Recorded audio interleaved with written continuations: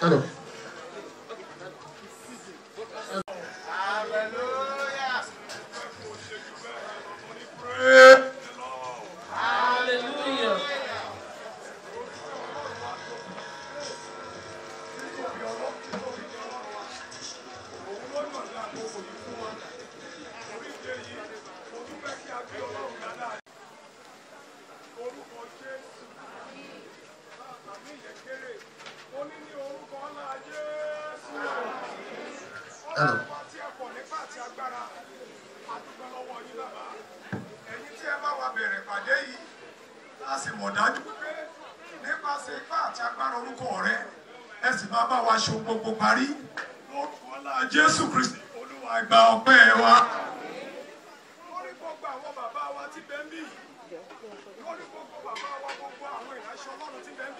lọ́wọ́ iṣẹ́ ìdáhùn tí ẹ ṣe nínú ayé wọn ẹgbẹ́ sì wọ́n ní kankan wọ́n dé ní ìláyà àti àlàáfíà a sì dúpẹ́ lórí bàbá wa gángan tí ṣọjọ́ ìbí lónìí a dúpẹ́ lọ́wọ́ ìrẹ̀yìn Ọlọ́run torí pé ẹ̀yìn Ọlọ́run yìí gbà gbogbo orúkọ Jésù olùkọ́.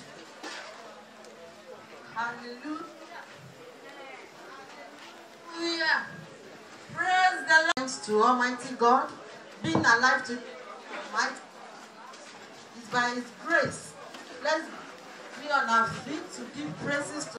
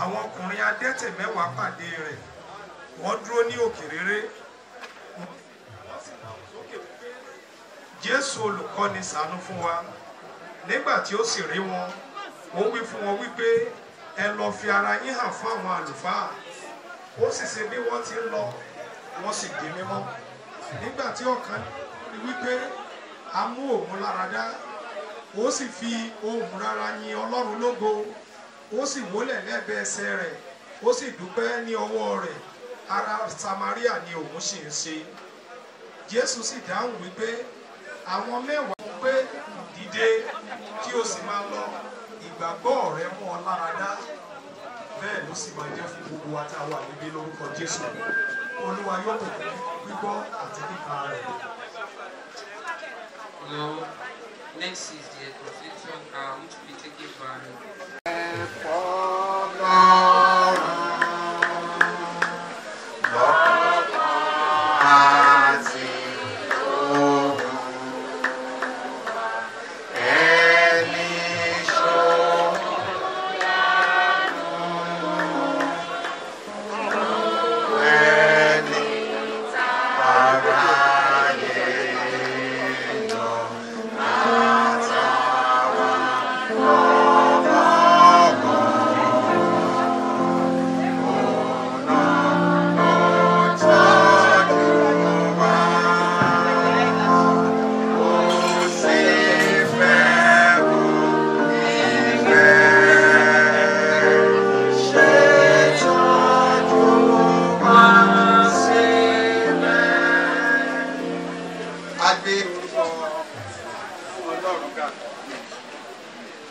àǹfààní tí a ní láti wà ní àgbàlá mímọ́ yìí láti yin Ọlọ́run lógo láti bá àwọn ẹ ó ṣe ọ̀pọ̀lọpọ̀ dọ́là. Mo kí kábíyèsí ní orúkọ Jésù Kristi tí ó ṣe iyebíye jùlọ. Mo kí yín bàbá ní orúkọ gbogbo ìjọ Ọlọ́run alààyè tó wà ní ìlú Ajiran yìí àti agbègbè rẹ̀. Bákan náà mo kí yín kábíyèsí ní orúkọ ìjọ. Mo máa ń fẹ́ nígbà tí mo bá ní orí ọ̀fẹ́ àti jáde báyìí. Mo máa ń fẹ́ láti ṣe ibi tí mo ti wá mọ̀. Nítorí náà máa fi pé mo kí kábíyèsí ní orúkọ Aláàfin.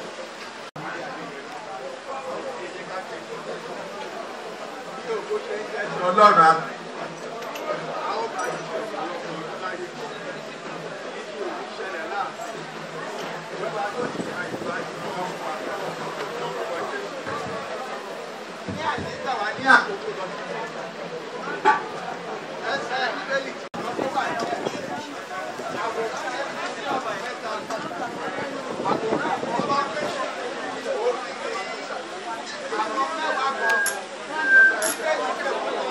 adẹ́tẹ̀ tó fi àpẹẹrẹ gbẹ́yìn owó Ọlọ́run wípé àwọn bàbá jẹ́ ọkàn tó mọ́re láti lè jẹ́ ọkàn tó mọ́re ó pè fún ẹni tó lè ronú sẹ́yìn tó lè wo bó ní ìrìn àjò yìí ti ń bọ̀ tó lè wo báwo ni àwọn ìrìn àjò náà ṣe rí àti báwo ni mo ṣe dé ibi tí mo dé lónìí. A dúpẹ́ nítorí pé àwọn bàbá lè ṣúré ìbùkún yìí ní ọ̀kọ̀ọ̀kan wọ́n sì lè pé gbogbo wa jọ láti wá bá wọn dúpẹ́ lọ́dọọdún. Ní àkótọ́ a ó rí pé àwọn mẹ́sàn-án yòókù tí wọ́n lọ tí wọ́n ò padà wá ìwọ̀nba ìrírí olùgbàgbọ́ wọn ní kò tayọ pé oníṣẹ́ ìyanu ni. Ìwọ́n ẹni wọ́n padà wá kò bí rẹ̀ ẹ̀kọ́ káàkó. A ó rí ìbùkún gbà síwájú àti síwájú àti síwájú sí. Àgbà yíyọ̀ kábíyèsí, a gbàdúrà pé ayẹyẹ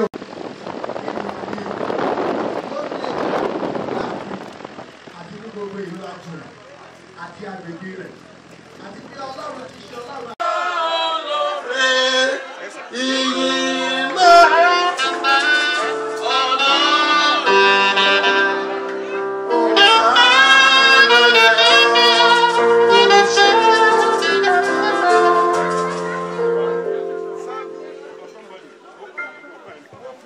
Ẹni tí Ọlọ́run fúnra rẹ̀ yàn tó mọ̀ kò fi dúpẹ́ lẹ́ni pásánálì nítorí pé àyájọ́ ọjọ́ òní ó sojú ẹ̀mí gbogbo wa àyájọ́ ọjọ́ òní ó sojú ẹ̀mí wọn. Bàbá wa àti Ọlọ́run wa Jésù Kristi ọmọ Ọlọ́run ó fi àsìkò dúpẹ́ lórí bàbá wa lẹ́ni ó fi tọwọ́tọwọ́ mo fi dárúkọ wọn bàbá wa Akinloye Sátẹ́rù Adípọ̀ Ọlọ́run sọ̀rọ̀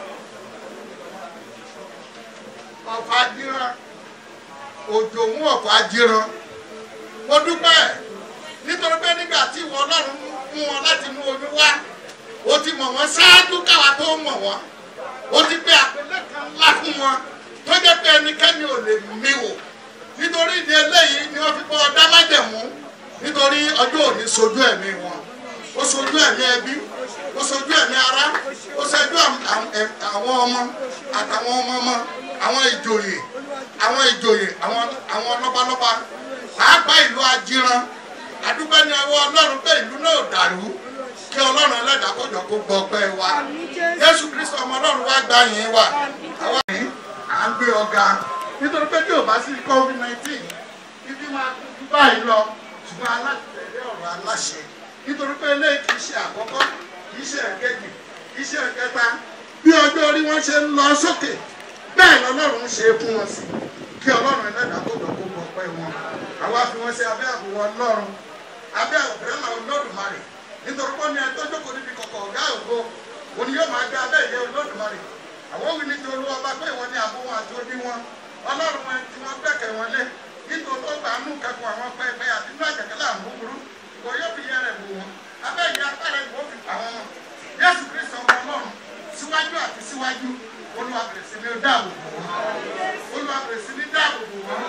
Olúwa wá dá wọn sí wọ́n dá wọn sílé ikú lọ́wọ́ wọ́n dá wọn sílé àrùn lọ́wọ́ ní ọdún kan bí ẹ̀mí Ọlọ́run ṣe sọ fún mi ní bàbá wa olóyèsè 90 bí wọ́n ṣe sọ lọ́jọ́ náà lọ́wọ́ bẹ́ẹ̀ ni 90 ó gbìyànjú ìdíjọ́ ti pọ̀ lọ ṣùgbọ́n adéjọba pé kì yóò ṣubú lù wọ́n bẹ́ẹ̀ ni àdékàlùkà kì yóò ṣubú àgọ́ wọn bí agbára àti Ọlọ́run yóò bì í lámúra ẹ̀mí ọgbà àti òye tẹ́ẹ̀mí tu ìlú yìí tẹ́ẹ̀mí tu lẹ́ẹ̀kọ́ Ọlọ́run lọ́dún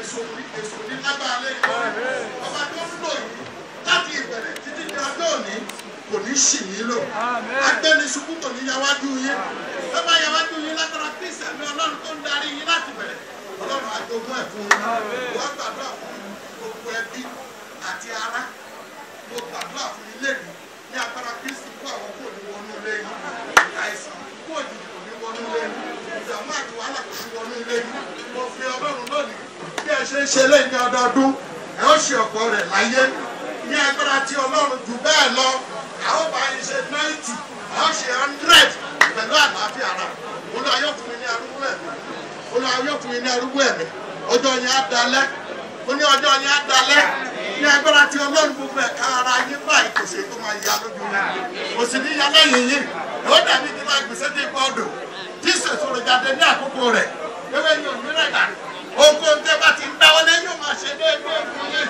ogun ọ̀rọ̀ á dì yín láàmú rẹ̀ ìlú Ajiran mo gbàdúrà fún ìlú náà ní agbára tí Ọlọ́run bí ìlú náà ṣe ń dùn bí ìlú Ajiran ṣe ń dùn lágbára Kristi yóò máa dùn sí ìlú Èkó yóò máa dùn sí ìlú òní túká ló gbàdúrà fún ìlú lórúkọ Jésù òní túká mo wá gbàdúrà fún gbogbo àwọn ìjòyè ní oríṣiríṣi Ọlọ́run yóò dì yín mú Ọlọ́run yóò sòdì iná yín ká yóò sòdì àbò yín ká àárín yóò ní bàjẹ́ èso ní tú yín ká ẹ̀mí kíkọ́ àtàlàáfíà ara Ọlọ́run àwọn wájú tẹ́ ń tẹ̀lé wọn ní agbára tí Ọlọ́run gbọ̀n á tẹ̀lé ẹ̀yìn náà ẹ̀mí ọgbọ́n tẹ̀ fi ń darí wọn ní orúkọ Jésù tẹ̀ fi ń fọ́ wọn tẹ̀ fi ń gbà wọn nímọ̀ ẹ̀mí náà ò ní dàrú ilé yẹn arójú ọ̀dẹ̀dẹ̀ yẹn ará ẹ ò ní fojú sọ fún ọmọ ẹ ò ní fọ́nà tọ̀gbẹ́ ọmọ ẹ ó ṣe ọ̀pọ̀ ọdún láyé ìtẹ́ ṣe lẹ́ni Ọlọ́run kò ní ṣe lẹ́ni ní àṣepọ̀ wọ́n á gbàdúrà fún gbogbo ìjọ Ọlọ́run lágbàá ní agbára tí Ọlọ́run jọ yóò ní túká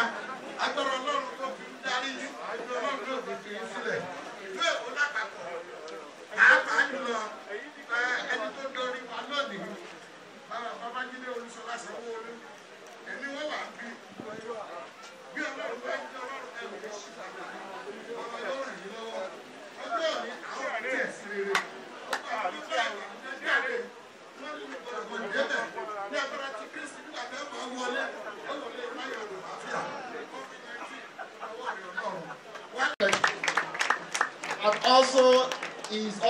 she's also followed by one of our in Lagos State, the Honorable Commissioner of Government, Chieftaincy Affairs, Dr. Wale Ahmed. Please a round of applause for him, please. Before I hand over to the MC in this Oba Tijani Akinloye, and I respectfully call your name. My humble self, I'm the Honorable Commissioner for Local Government and Community Affairs. Here representing Mr. Babajide Olusola Sanwo-Olu, the Governor of Lagos State, who would have loved to be here, but for some other official engagement. So that is why he has asked us to come and represent him. Your Royal Majesty and other Royal Majesties here present, and the chiefs and other distinguished personalities here present. On behalf of Mr. Governor Babajide Olusola Sanwo-Olu, I want to congratulate our father, Oba Akinloye, who is celebrating his 80th birthday today. When the Honorable Commissioner and myself saw him, we thought, are we in the right place? Because when we saw the Oba, His Majesty, he was looking like a 50-year-old, and we looked at each other. I said, I'm sure we are here. His Majesty is blessed. There is no doubt about that. And we pray that he will continue to enjoy good life, in happiness and in good health. Okay, Kábíyèsí, wọ́n ṣe máa ń kí Kábíyèsí wa ní ilẹ̀ Yorùbá, ẹ jẹ́ kémi náà kí wọ́n bẹ́ẹ̀.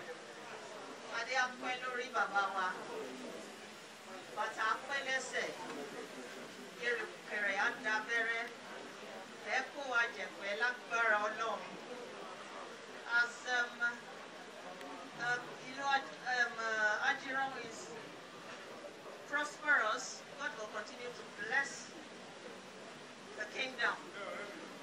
And all that you do, God will sanction it. God will direct you in all ways. And the people of Ajiran, and indeed the whole of Lagos State, will enjoy your tenure. We pray that all of the other chiefs and the other Kabiyesi that are here to celebrate with you will also enjoy length of life. They will be blessed in all ways, and that all of us that are here to celebrate with him, including the Oloris, we have not been privileged to meet them, but I can figure out who the Oloris are from the crowd. God will continue to bless them and bless all Kabiyesi's children, and that we pray that in the next 10 years we'll come and celebrate His His Majesty's 90th birthday. Thank you very much. Let's put our hands together. The representative of the governor, let's put our hands together.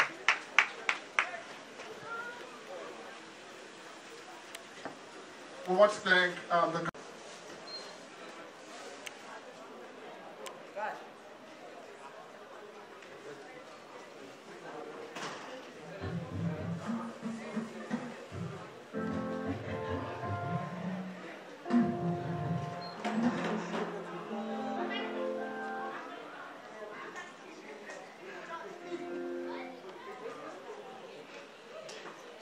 Excuse me.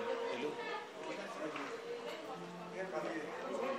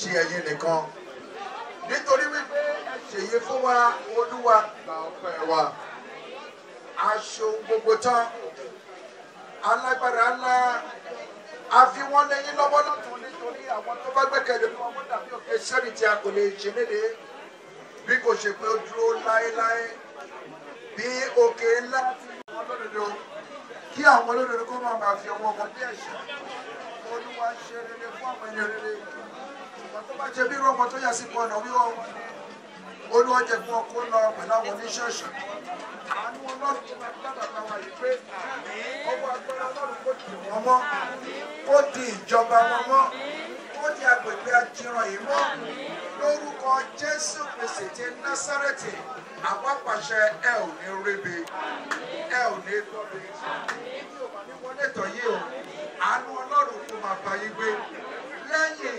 àjọ̀dún 100 ọdún yìí ìṣẹ̀lẹ̀ ìyanu ọ̀tun kó bẹ̀rẹ̀ nítorí ẹjọ́ túmọ̀ sí ìbẹ̀rẹ̀ ọ̀tun torí pé ẹ ti ṣe 80 lónìí mo pàṣẹ for you. ló kọ ilẹ̀kùn tó kó ṣe wọn náà kó ṣe ilẹ̀kùn ìṣerere nínú ìlú yìí kó ṣe àwọn iṣẹ́ ńlá ńlá fún wọn ní ìlú ọkọ̀ tó bá yí wá síbi àjọyọ̀ 100 ọdún yìí mo pàṣẹ Ọlọ́run tó mú yín débi láyọ̀ yóò mú ìpadà sí ilé yín a ò ní gbọ́ ibi sí ẹnikẹ́ni àánú Ọlọ́run kò dájú àkọ́ kí òun Ọlọ́run kó rọ̀ yín wá ká láti máa dúpẹ́ òun ní forúkọ yín bàbá ìpínlẹ̀ ìkójọwọ́ rẹ̀ lọ́wọ́ agbára Olúwa tí wọ́n máa jọba lọ o ti ń bá wa ṣe nínú Èkó Ọlọ́run má padà o bàbá má yọwọ́ lọ́rọ̀ ìlú Èkó jẹ́ kí ìpínlẹ̀ yìí kó máa tẹ̀síwájú aṣáájú ló fi ṣe nínú gbogbo Ọlọ́run má jọ dèrò ẹ̀yìn bàbá gómìnà wa Olúwa dá wa lára lé wọn ọgbọ́n ọ̀run ìmọ̀ ọ̀run òye ọ̀run Olúwa tí wọ́n ní wọ́n dá fún wọn ẹ̀rọ gbọdọgbọdọdọ òfin gbogbo ìjọ Ọlọ́run yé gbogbo ìjọ lọ́wọ́ ẹ̀mú ti ń lọ́yé ìjọ yín ẹ̀yin ẹlẹ́ẹ̀kọ́ ìjọ yín ẹ̀dọ́nù ọmọ àpáàdì kó lè borí rẹ̀ nítorí náà mo pa á láṣẹ gbogbo ìjọ ọmọ àpáàdì tí kò ní wọn sókè àlàáfíà Ọlọ́run kò jọba gbogbo olùgbé ìlú Òpó àlàáfíà Ọlọ́run kò máa bọ̀ wá gbé nísìnyí àti láéláé jẹ́ kí Jésù Kristi Olúwa wa ìfẹ́ mímọ́ ti bàbá ìdàpọ̀ ti ọmọ àti ti ẹ̀mí mímọ́ kó sọ̀kalẹ̀ kó máa bá wa gbé bá a ti lọ kó máa bá wa lọ ká délé wa láyọ̀ ká fi ògbómọ̀rò wáyé Jésù Kristi Olúwa wa.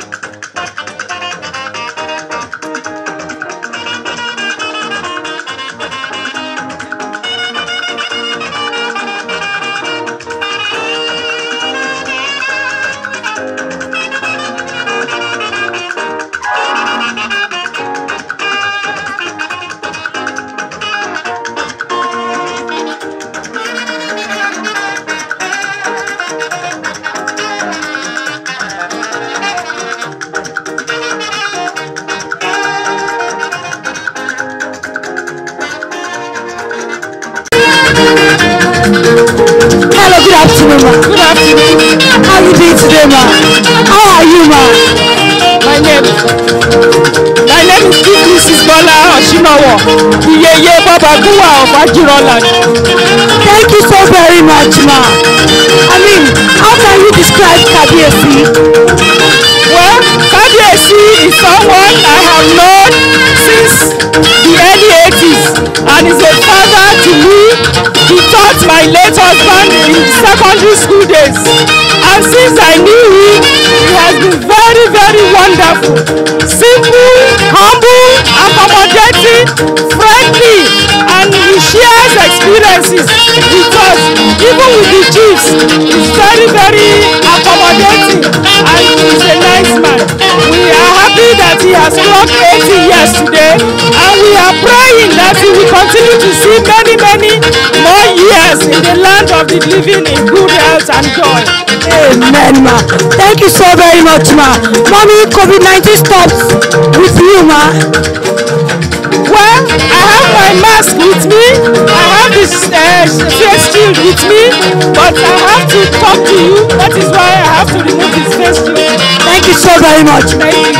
Mommy, I have done our platform.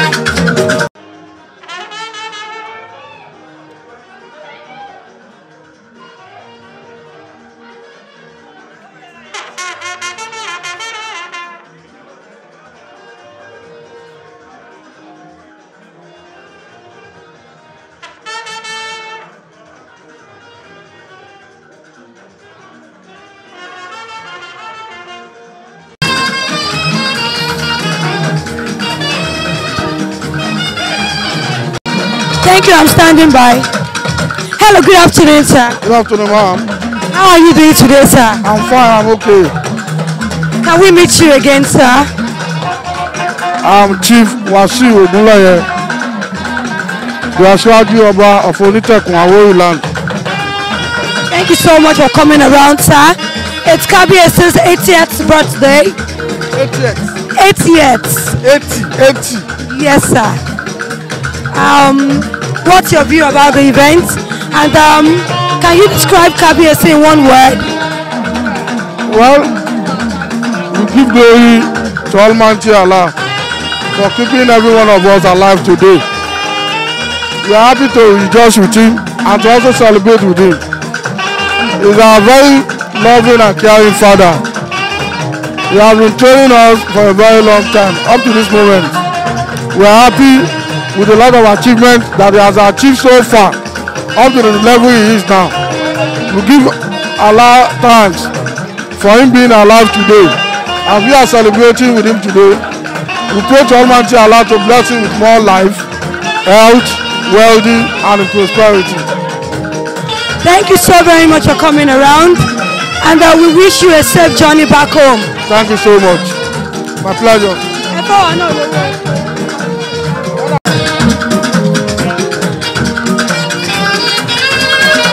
Hello, ma, ẹ káàsán ma. Kalaba yín. Orúkọ yín mama. Alájà Bámúsà Oba Tijani Akinloye.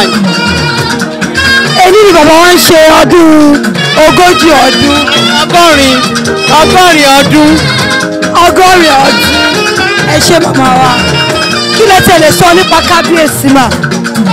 Kábíyèsí bọ̀dá mi ni, ọba ni, ó dẹ̀ ń ṣe dáadáa fún wa.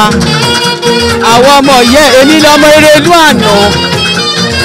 Mo dẹ̀ joyè ń bẹ̀ bọ́ba ṣe gà yeye bọ́ba ṣe gà. Ọlọ́run túbọ̀ kó pẹ́ fún wa kó pẹ́ lórí, kí bàtà pẹ́ lẹ́sẹ̀, kírùkẹ̀rẹ̀ kó dabẹ́rẹ́, kó lórí ṣiṣẹ́ ẹ̀bí. Pẹ̀lú ògo Ọlọ́run máa ṣe 100. Ẹ ṣé gan ni màmá wa, ẹ̀yin náà pẹ́ fún wa mà. Ní àmì o. Okay, she wants to dance. She wants to dance. She loves dancing. I'm happy for my father-in-law, that's why.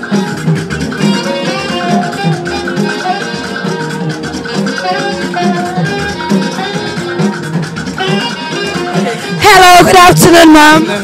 Good afternoon. How you doing, ma'am? I'm fine. Thank you. You look so gorgeous. Oh, thank you. That's a compliment. Thank you. Just super excited that I know. Kabiesi turned 80 today. He's alive, he's well, he's healthy. So I just give God all the glory. We appreciate him for the gift of life. So we just wanted to celebrate him. Thank you, ma'am. You know, this feeling, he must be a very sweet father-in-law to you. Yes. He's a good man. I'm like one of his daughters. Kabiesi is a very nice man. As far as he's a Kabiesi to everyone, but he still treats us like we're his own children. So, yes. Awesome. A prayer for him? Yes, I pray for him. I pray for long life. I pray for more years, more celebration years to come. You know, in the soundness of mind and in good health. Thank you so very much, ma'am. I mean, it's COVID-19 period. It stops with you. Yeah, if it wasn't for COVID-19, you know, actually I should be wearing my face mask. But if it wasn't for COVID-19, it would have been one thing I would have celebrated massively. But all the same, we're grateful to God. I actually saw you wearing your face shield. Yeah, I was. Of course, COVID-19 is real, so we're trying to be careful, but above all, we're thankful. All right, thank you so very much, ma'am. Please enjoy the rest of your day, ma'am. Thank you.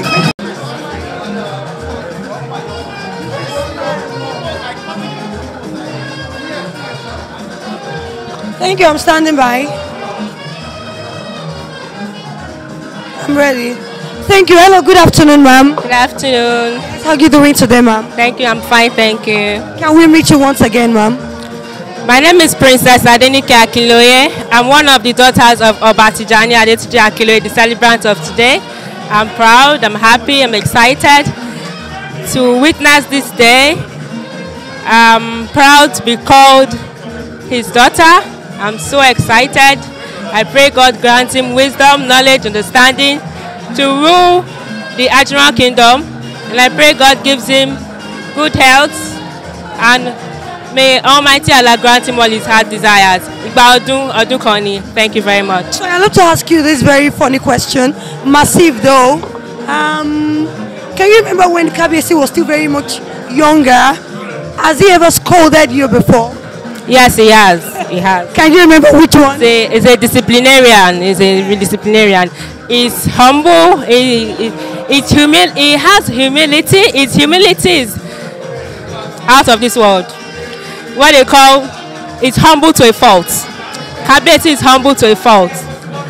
I remember one time I had a big celebration at Oriental, and then it was like, why did I go and eat Oriental? Why Oriental? That he said it in Yoruba, the Yoruba proverb that Tishu eni banta, Oma Bojeni. I was quite angry that day, but I was told that it's just preserving me and for security purposes. So I'm happy, I'm proud. I thank God that he brought me to this family of humility, humbleness, and all the good things. I'm happy, I'm proud. Thank you. I know you're so happy. I mean, it's COVID-19 period and it stopped with us. What do you have to say? Well, what should we say? It's what's happening. It's not nationwide but worldwide. But we just have to be careful. COVID-19 is real, so we should stay safe. It's not over yet until it's over. So we should wash our hands, use our face masks. I'm sorry, I'm not using mine here, but I just cleaned my hand with sanitizing cleanser actually. So be safe. COVID-19 is real. Use your face masks, wash your hands regularly. Don't go out if it's not necessary. So to prevent it, spread the word, don't spread the virus. Thank you very much. Thank you so very much. Hello, Ekason sir. Ekason ma. Ṣàlàáfíà la bá yín sir. Mo wà okay ma. Àwọn mọ̀ yín dáadáa. Ṣùgbọ́n fún àǹfààní àwọn tó wà nílé lọ́wọ́lọ́wọ́, kí lorúkọ yín lẹ́ǹkan sí sir? Wẹ́ gbajúmọ̀ èèyàn tí bóyá ti mọ̀ sí sọ̀rọ̀sọ̀rọ̀ ni ọmọọṣẹ́ Olúgbénga Adébóyè tí mo ti mọ̀ sí MC Himalayan boy aka Mr Indian Òwúlóńkìn Ekason. Ṣàlàáfíà la bá yín. Àlàáfíà ni màá wà. Ẹ wo ìmúra yìí gan ó gẹ́ngẹ́ngẹ́. Iṣẹ́ Ọlọ́run ni Ọlọ́run ló ń dáàbò bò mí tí mo fi ń lọ mo fi ń bọ̀. Gẹ́gẹ́ bí nature iṣẹ́ yín tá a mọ̀ pé irú ọjọ́ òní ẹ ti wà káàkiri ṣùgbọ́n pé wà ń bí lọ́jọ́ òní Kábíyèsí Aláyélúwà wọ́n jẹ́ èèyàn kan pàtàkì sí yín ṣùgbọ́n wọ́n ní ẹnu oníkànlá tí ń gbọ́pọ̀ òun mo fẹ́ kẹ́ ẹ là mọ́lẹ̀. Kò sí nǹkan méjì mẹ́rin ẹ̀rí nǹkan tí mo kọ̀ tẹ̀ rí lẹ́ni fantastic ni ó lágbára gan tí wọ́n wà nílé ayé kéèyàn máa dẹ̀ ó máa wà pé ọ̀la ló máa jí kí ni ló máa ṣaláìsí ṣe ń gbọ́ mi Kábíyèsí tá a bá ṣe nǹkan lẹ́ni ó kọ́ ọmọdé mọ́ra ó ká àgbàlagbà mọ́ra ó kọ́ ọmọ ọ̀rẹ́ mọ́ra ó kọ́ everybody mọ́ra nígbà wọn ṣe wá láti America London ni Ìbàdàn ni everywhere Abuja ni láfi wá láti wá yẹ wọn sí because kábíyèsí èèyàn gidi ni wọ́n èèyàn tó kó wà kẹrin ó kọ́ ọmọdé everybody jà kó mọ́ ẹ̀rọ àfikún sí ìbàlẹ̀ ni láti wá yẹ wọn sí bó ṣe wà nìyẹn ẹ̀rọ mà. ẹ ṣe àdúpẹ́ gan ni sàyẹ́ bá mi fàdúrà yẹ bàbá sí. kò sí nǹkan méjì ni pé kábíyèsí wọn á túbọ̀ pẹ́ fún wa lágbára Ọlọ́run in fact wọ́n ní wọ́n ń ṣe báwo mo fẹ́ pè actually náà gbọ́dọ̀ dákọ̀ orí oyè bẹ́ẹ̀ mọ̀ kó wọ́n máa túbọ̀ pọ̀ jù báyìí wọ́n máa 100 wọ́n á ṣe 120 wọ́n á ṣe 130 lágbára Ọlọ́run wọ́n á túbọ̀ jù báyìí lọ lágbára Ọlọ́run wọ́n á túbọ̀ pọ̀ fún wa lágbára Ọlọ́run inshallah ẹ ṣé gan ni mà. kí lẹ lè sọ sí àrùn tí ó ń dún mọ̀rùmọ̀rù mọ́ wa ní ìlú wa lákòókò yìí kí ni sẹ́fẹ́ sọ fọ́mọ Nàìjíríà ní ṣókí. kò sí nǹkan mìíràn ni pé everybody sọ pé kò sí ń ta nǹkan yẹn confam ni o bẹ̀ẹ̀dì kó tó wà bẹ́ẹ̀ ni pé kéèyàn kólúkakú mọ̀ wọn rẹ̀ kéèyàn má ṣe yamayama tí ìjọba bá ń pàṣẹ pé kéèyàn ṣe nǹkan báyìí kéèyàn tọ́ láti máa ṣe nǹkan yẹn because ìlú wa lè ṣe kí ni a lè move forward kò ń jẹ́ kéèyàn máa ṣe kéèyàn máa kó àrùn yẹn ló ti ń bẹ̀rẹ̀ ń sìn ó wà o but kéèyàn wà very careful bó ṣe wà nìyẹn. ṣe àdúpẹ́ sà. ẹ rà mà ẹ̀pẹ́ kúṣẹ́.